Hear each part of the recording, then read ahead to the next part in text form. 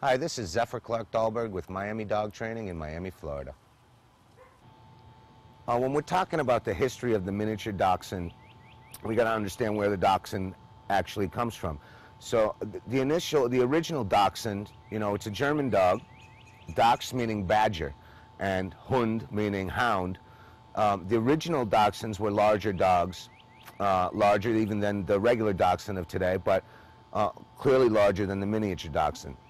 Now, it doesn't matter what size that dachshund is, they are and can be ferocious predators.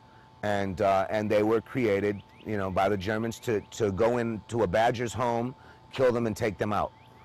That's why the long, skinny body. That's so that they can go right into a badger's den, easily go into the den, fight, have room, and take out their prey to the hunters. So, the mini dachshund, doesn't matter how big or small they are, they still are amazing predators.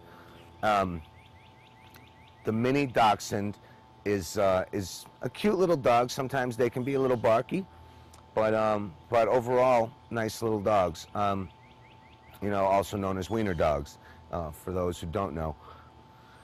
Because the dachshund is a congodysplastic breed, meaning that their legs are bowed out just a little bit, the long bones in their legs. It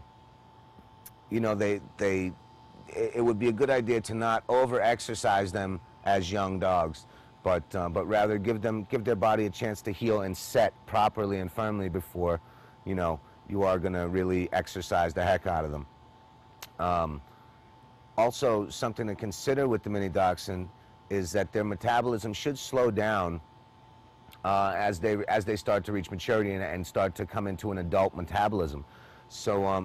And as well, a lot of times an issue with these dogs can be that people overwater them or overfeed them, causing obesity and too much of having to go to the bathroom. So if that does occur, just remember the dog's bladder is about the size of a shot glass, so don't overwater.